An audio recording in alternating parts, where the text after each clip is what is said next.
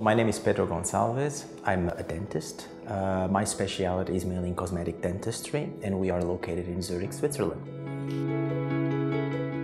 I would say the main challenges for a patient to accept the treatment is first of all to see the outcome of the treatment.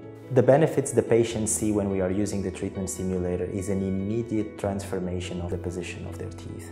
So if we provide them the tools in order for them to see the end result even before they started, I would say that the acceptance is much higher and the patients get more convinced much faster.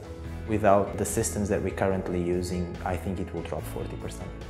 They get so excited with seeing the teeth in a new position. I even sell cases just by showing them the treatment simulator without even showing them the actual treatment plan because they were so excited in seeing the end results.